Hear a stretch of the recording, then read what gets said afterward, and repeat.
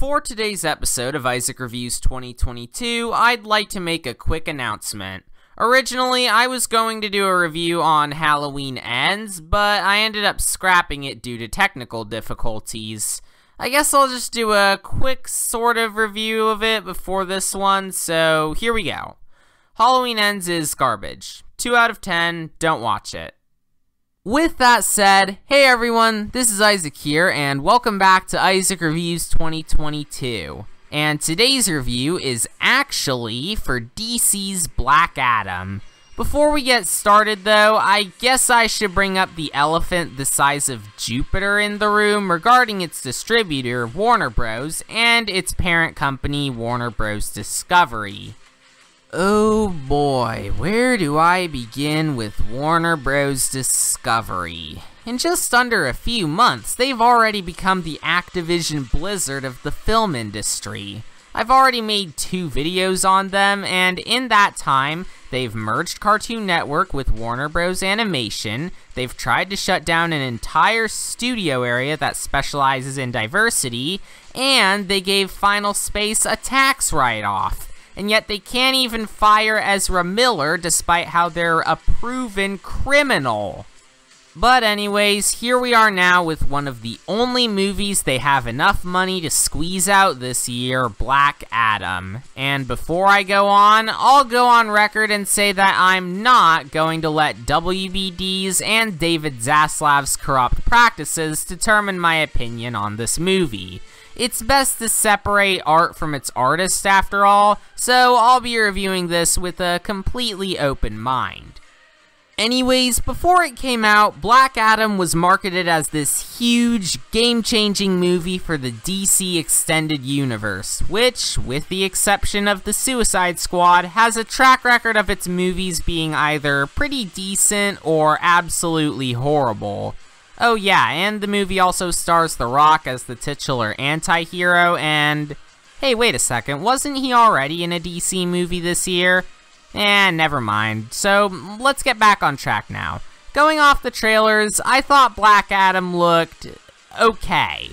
I didn't think it'd be as big a deal as its promotional material made it out to be, and I was definitely reassured of this with the film's underwhelming critical reception. But I still wanted to give it the benefit of the doubt, so I gave it a watch, and what I think of it. Well, this isn't gonna make me too many friends, but, well, I kinda enjoyed it. Yeah, that's pretty surprising, given how it's generally not very enjoyed, and how I only have like 2 or 3 movies I like that most people hated, but this was a pretty good movie in my eyes. Heck, I'd even say it's in my top 3 DCEU movies. And why is that? Well, first, let's explain why it's only in my top 3 and not any higher. Now, I will admit that in terms of writing, it's pretty played out and formulaic. I mean, I love the concept of a superhero movie focused on a morally gray character, but in terms of writing, it's very poorly paced and lacks any interesting or meaningful world building outside of a huge exposition dump in the first 10 minutes. This also leads to the villain being very underwhelming and having no clear motivation or development beyond the fact that he's evil.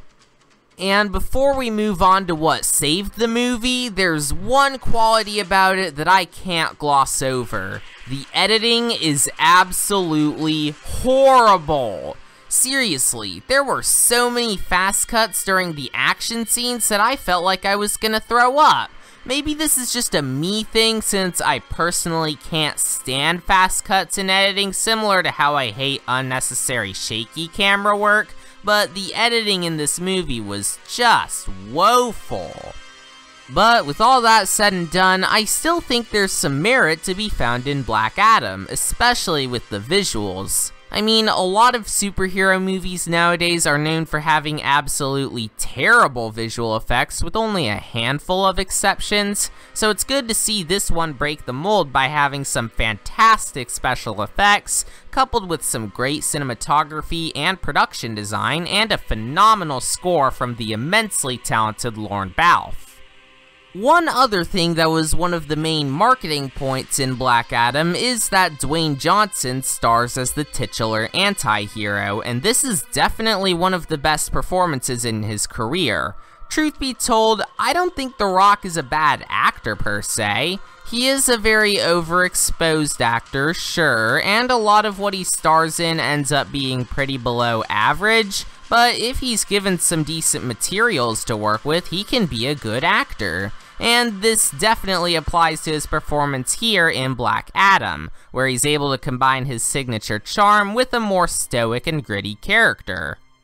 The other characters were fine, I guess. I enjoyed Cyclone in this movie, although it's kinda uncanny how much she looks like Carly from The Falcon and the Winter Soldier. Hawkman was a good balance to Teth Adams' more Machiavellian forms of justice, and I really liked Dr. Fate, and Pierce Brosnan's performance was great, but I already mentioned that the villain Sabek was very underwhelming. The kid character Amon wasn't all that likable, although I guess I should have expected that since I usually hate kid characters in movies, and Atom Smasher could get pretty annoying as the film's quirky and quippy comic relief, and it gave me some very unfavorable flashbacks to The Flash in Justice League.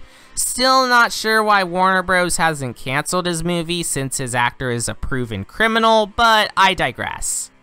Anyways, in conclusion, in spite of its shortcomings, Black Adam was still a pretty good movie in my eyes. The writing and villain were pretty weak, and the editing was some of the worst I've ever seen in a major motion picture, but I liked most of the performances, especially from Dwayne Johnson, Aldous Hodge, and Pierce Brosnan. The visual effects were amazing, there were some solid production values, the score was awesome, and the action scenes were a blast to watch outside of how bad the editing was. I'm not entirely sure who to recommend this to since, as previously mentioned, critics haven't been taking too kindly to this movie. Maybe fans of DC or The Rock might find some value in this, but if you hate the DCEU or you aren't too crazy about The Rock, you won't be missing too much. This is just my opinion after all, and I had a good time with this movie, so I think that's all that matters. I'd give it a 7 out of 10, and yet it's still one of the best DCEU movies to date, which really says something about the franchise's quality if you ask me.